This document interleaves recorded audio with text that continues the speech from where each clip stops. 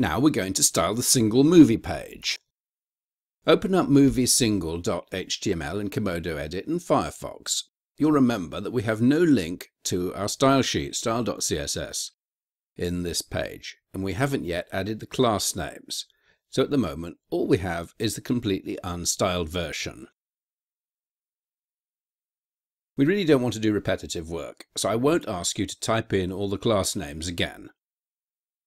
Instead, close Komodo Edit and go to chapter 0510 of the working files and copy moviesingle.html and paste it into htdoc's favorite movies, overwriting the current version.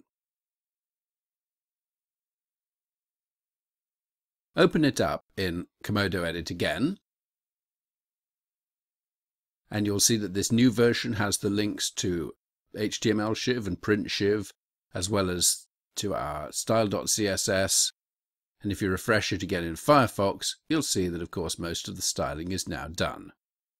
So now we can go on and just write the relatively few style declarations that we need to complete this page.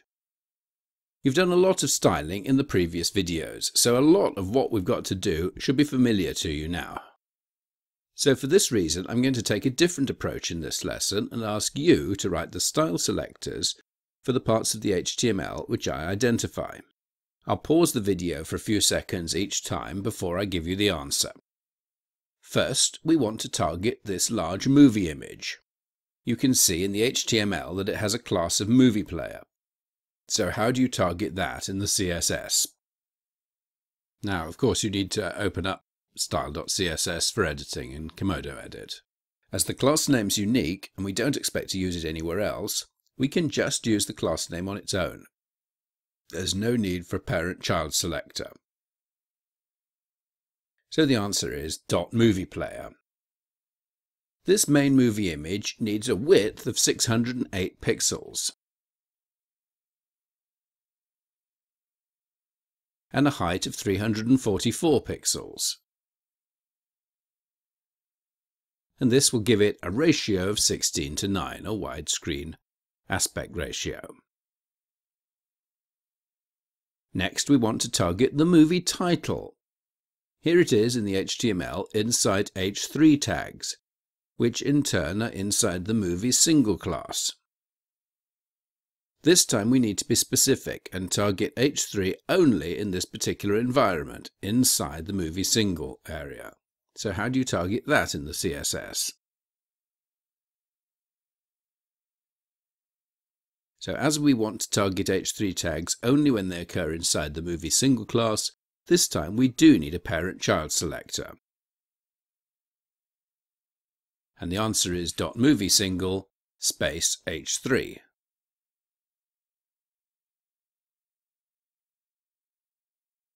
Now we'll give this a font size of 1.3 em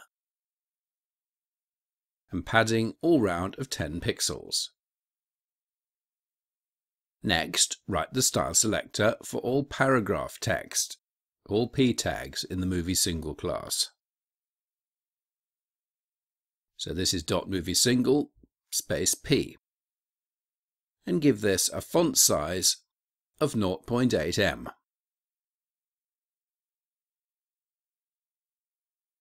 and padding all round of 10 pixels. Now, what's the selector going to be for the movie description? We need to use a parent-child selector again to distinguish this description from the one on the movie list page, because the styling's different. Hopefully you got that right. It should be .moviesingle space .description. Because both of them are class names, so they both need dots, and they need a space because it's a parent-child selector. We'll give this a font size of 0.75 em. And this time we'll assign a minimum height of 80 pixels using the min height property, because I think this will look better if the description's very short. And we'll also justify the text in it. Add some more text in the description now in the HTML to check that it looks okay with a longer description before we go on. And that looks fine. Now all we've got to do is the add to remove from favorites text. Go and look in the HTML and you'll notice that now we have two nested divs, an outer div with the class name actions, which we'll use to set one set of properties for the style, and an inner one called add remove, to which we'll apply another set of properties to get the look that we want. So how do you target the actions class? As it's unique, we can do without a parent-child selector and just use .actions. Give it a position relative, a height of 37 pixels, and a grey bottom border using 1 pixel, solid, and then #CCC for a grey colour. Now inside that, target the add remove class. This time we do need to specify that this applies only when it occurs inside the actions class, because we're going to have another add remove class elsewhere later. The selector is .actions .add remove, and apply to this position absolute and right 10 pixels. This will position it inside the actions div and over to its right.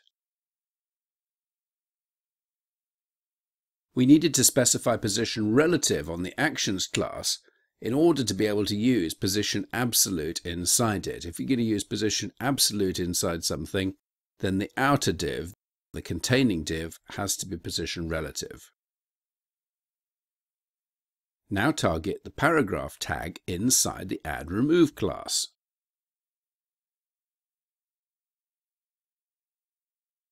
So that needs to be specified in its entirety, so it's .actions, .add remove, and then p. Give this a slightly smaller font size of 0.75 em. Bold font weight and a grey colour, using hex code 999. And finally we'll give it a YouTube-esque hover state with a black text colour,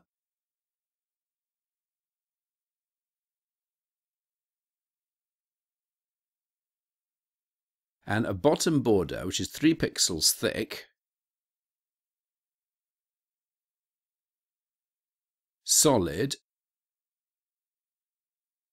and has the colour #993300.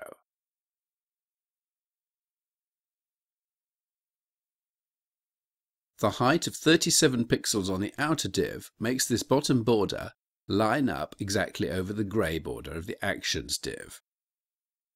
That's the single movie page complete, and now we can go on to the admin pages.